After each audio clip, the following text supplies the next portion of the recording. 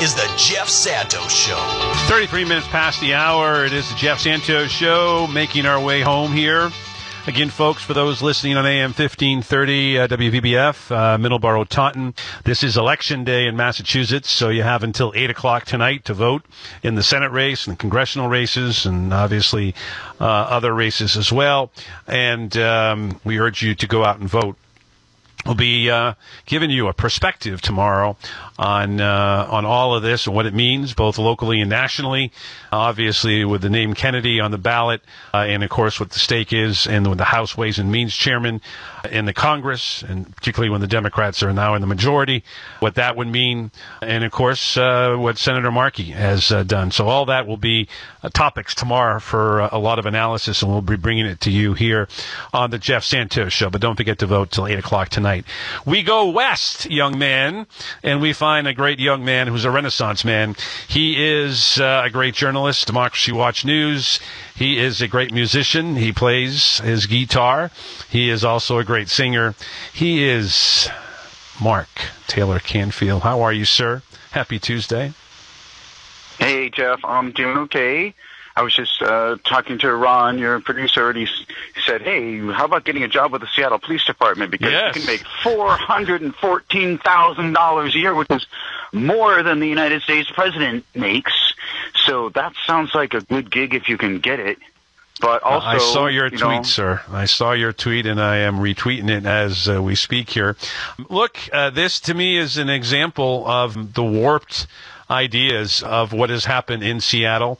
I presume what we see here is a scenario where there's some overtime involved, but not 400,000. So where is this coming from? I mean, are they paying this person? This is a police officer. I'm not talking about the commissioner of police.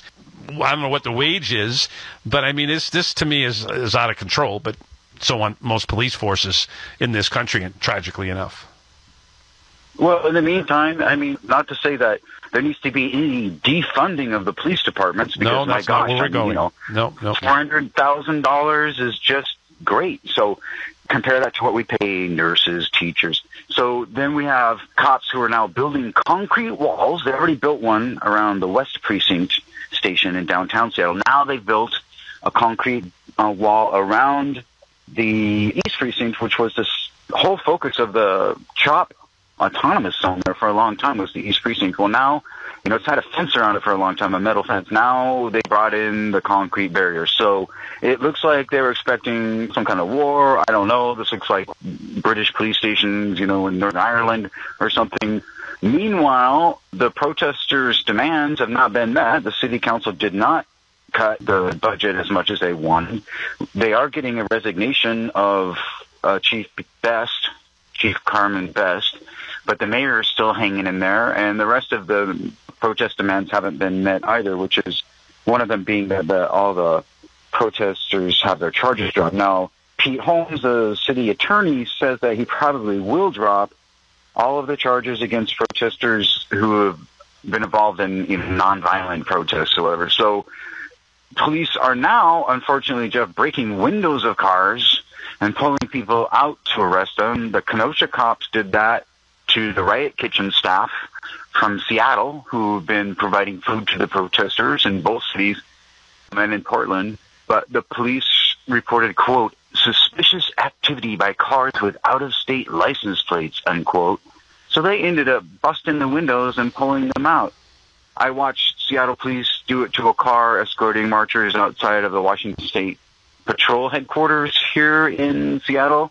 They broke out the windows of this car and just pulled the driver out. So that's really scary. And then, unfortunately, we have this Patriot Prayer guy in Portland who was shot and killed during protesters on Saturday. So Trump, of course, is encouraging the violence and calling the mayors of Portland and Seattle radical left Democrats and trying to stir it up for his own personal political reasons, which is just asinine and offensive. But that's the situation. I think Robert Craig earlier summed it up just perfectly when he talked about what happened in Kenosha. Anybody who thinks that the Republicans are somehow revolutionary instead of the reactionaries that they are has been completely fooled by this big $1 million show called a convention.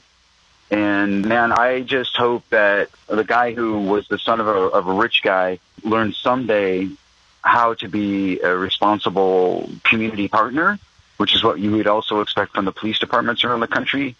But I know that being a billionaire and being a rich man's son means never having to say you're sorry. So that's just where he's at. Yeah, well, I mean, there's also a lot of narcissism. There's also a lot of the mean streak. I mean, this guy doesn't care about anybody but himself, and it's obviously quite apparent. I'm wondering, though, in terms of what is happening with the Seattle police, is there any idea of who they're going to replace Miss Bess with, or have they made a replacement? No, she's actually just now going into an official resignation. So the deputy chief has been covering as acting police chief.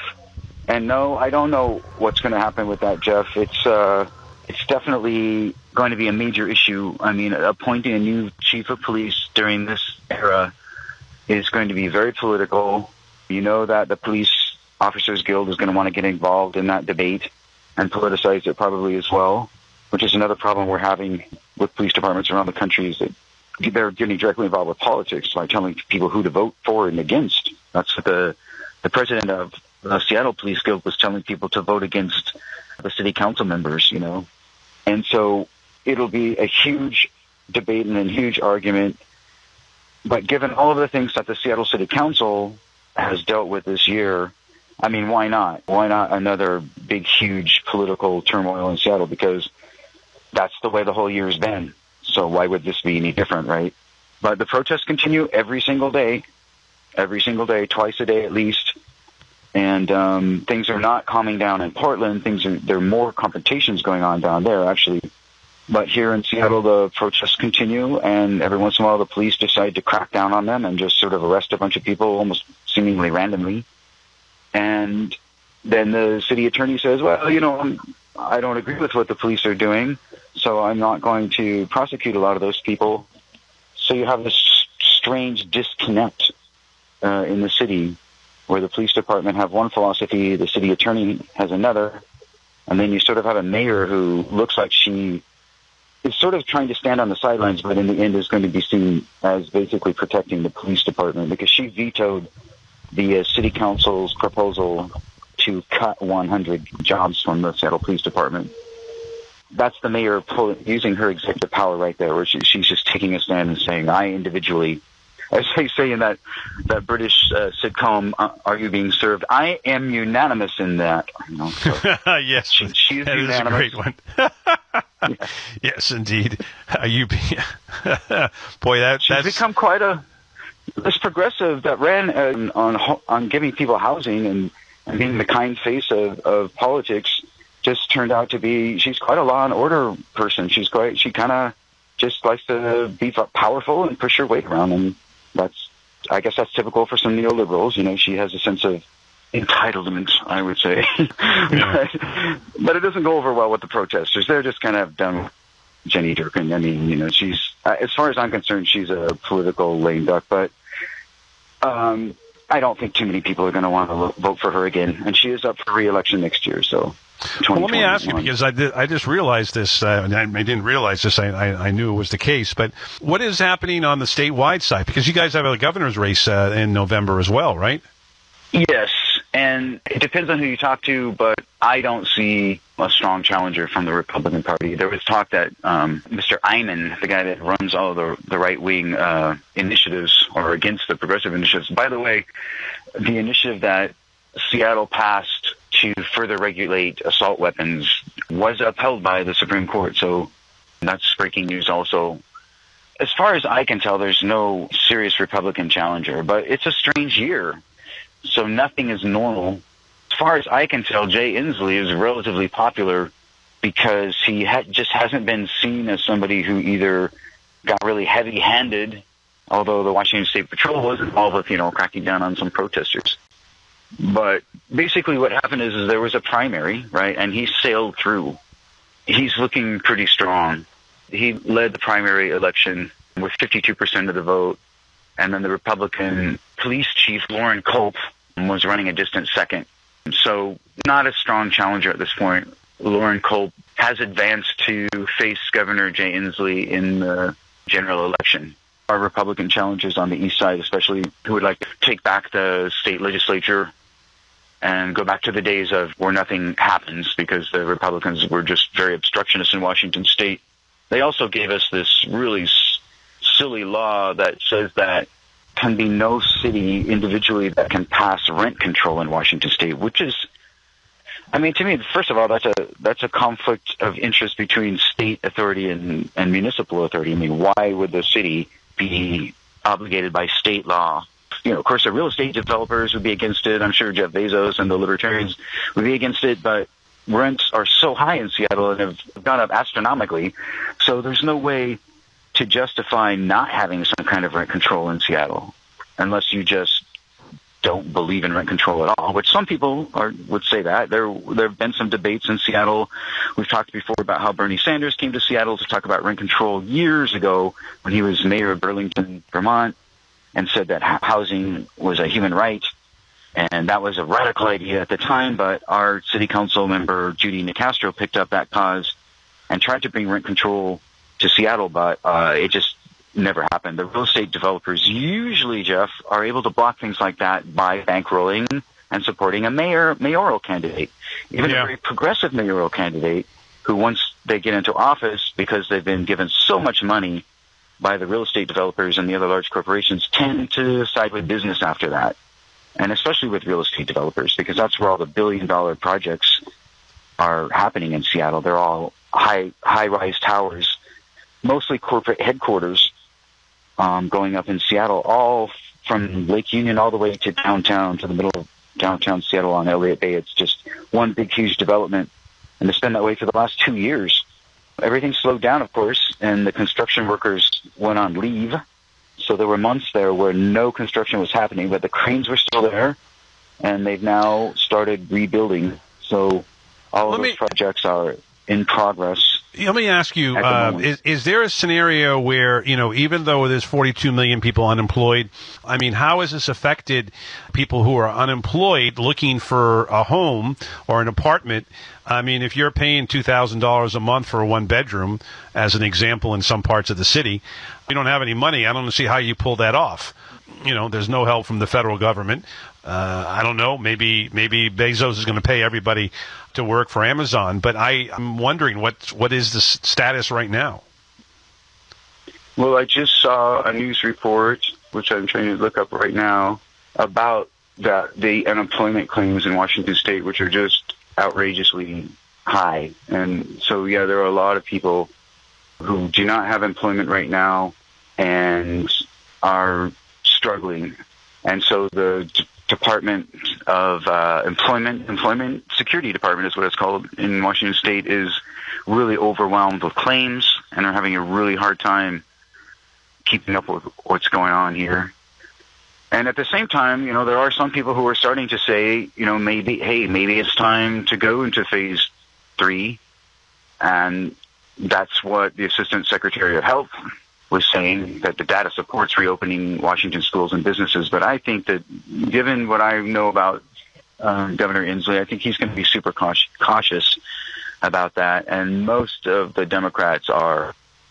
So the slow progression back to economic stability, and we've talked about this too, the entertainment industry has really suffered. The service industry folks have really suffered. People who don't have backup, who didn't, you know, make enough because they're making minimum wage or less to have a savings to fall back on. Some of them have been able to file for city, county, and state grants, small businesses. Some of them have been able to do that and have been eligible. Others have just laid off a lot of workers, and it's sort of back to Depression-era style living, where people are either homeless, so they're living in tents, or they're sharing houses where people are paying literally like $600 for a room in a house per month, and that's cheap. That's considered really cheap. Right. And that's just a room where you sleep, and then the rest of the house, you know, you have to share with everyone else. And then, you know, you do have high wage earners who were able to kind of sit out the downturn and just basically, I think a lot of people stopped consuming a lot and stopped spending a lot of money. So those people sat on whatever they had earned and sat through it. They're getting work again. Things are slowly opening up again. Then you have a lot of folks who were poor to begin with. I just think everybody has suffered in terms of the limits placed on mass transit, for people who relied on that to get to work or to get around. Hey, you guys, just to interrupt a second, Mark, how much rail do you now have? Because I know that for a long, long time you've been looking to get more and more rail, and I think you have some. But, I mean, are people taking it during this pandemic? As far as I can tell, and I've heard several reports on this recently, but I would, urge everyone in Seattle to verify it, is I haven't heard of any reports linked to using mass transit in the city. And I think partly because it's been very limited use, limited schedules, even the ferries back and forth to Bainbridge Island. Now, we went on the Virginia 5, that historic steamship, to Bainbridge Island again, and there were very few people, very few passengers. It was very limited. Everybody had to wear a mask. Most of the decks were outdoor decks, so that's where people spent their time. I played some music and performed for people, and they were very appreciative, but everybody is still kind of in a very chill mode where nobody wants to be in large crowds together. So that has really affected the tourism industry. Although, the bars on Bainbridge Island and those restaurants over there where you can get fresh seafood and fresh chowder like nowhere else in the country, they're still happening, and they actually have been lucky not to have health issues with their employees. So people have just been very careful. They also have outdoor seating, and it's summer, so people are able to go outdoors. And yeah, I think we're getting by somehow, and we're still able to function, but there's a lot of slow economic growth rather than the huge boom, the incredible $1 billion gold rush, IT gold rush style thing that did surpass the Yukon gold rush in terms of the amount of money and growth. It really was going through the roof, and yet still people were struggling to provide basic services because there was this battle against any corporate taxes. And that's the battle you have, where the mayor and the business interests want to keep taxes low and attract large corporations to come and set their headquarters up in Seattle, which is, known for how many more headquarters do you need? I mean, you got Microsoft, you got Amazon, you got Starbucks. What else? I mean, do they want to have 25 of them and destroy every small Google too? Do you want to destroy every small business in the entire city? Is that the aim, Ms. Durkin? Well, what it is that there's a certain part of Seattle that has now become the new business district, and it's a completely newly redeveloped area between South Union and Westlake and downtown and 4th Avenue and, Westlake Park, where all the famous Occupy protests and recent protests have taken place. All that area is the new business district. So it's all brand new buildings. They've all been built within the last couple of years. And it's where Amazon headquarters is at. It's where Google is at. Of course, REI has always been here, and that's in that neighborhood as well. Although I have to admit, going to their building is like going to a national park because it's surrounded by trees and it's kind of nice in there. But the rest of those buildings, they're all pretty much office buildings. People don't live in them. They just work in them, and then they go home at night. And a lot of them leave the city or go to the east side, the wealthy suburbs or wherever where they live. But then they come back into town. So at night you can hear a pin drop, and there's not much entertainment going on, of course, these days. There's a few good rock clubs around there. But that whole area is kind of the new downtown in a way, but a much more upgraded, upscaled, more Northwest kind of style, glass towers. It's very corporate. But then at night, like I said, most of those people go home, so the only people you're going to see in those buildings are either people working late and overtime, which are a few, or security guards or whatever, people who have to be there, custodial people.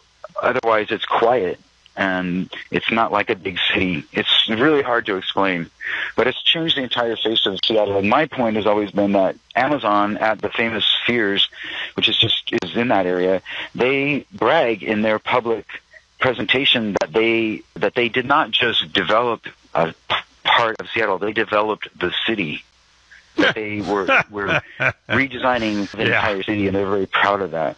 But it's not just Amazon; it's Google too. They just bought the lot where the biggest guitar shop north of LA, the Guitar Center of them all, the king of the guitar centers, where they had like $3 million worth of guitar and music inventory.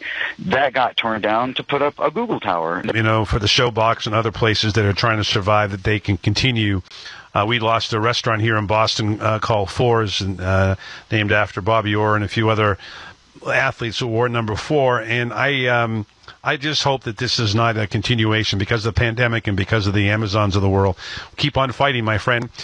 Find out more at Democracy Watch News. And where else, Mr. Mark? At my YouTube channel, Mark Taylor-Canfield at YouTube, and then Facebook and Twitter.